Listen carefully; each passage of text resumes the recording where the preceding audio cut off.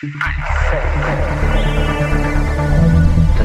you shall have your proof.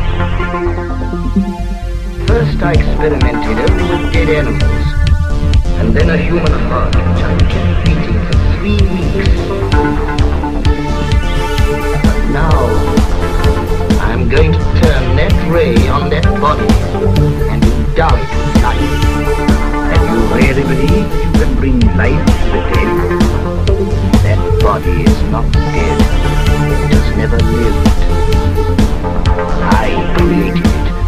I made it with my own hands from the bodies I took from graves, from the gallows, anywhere.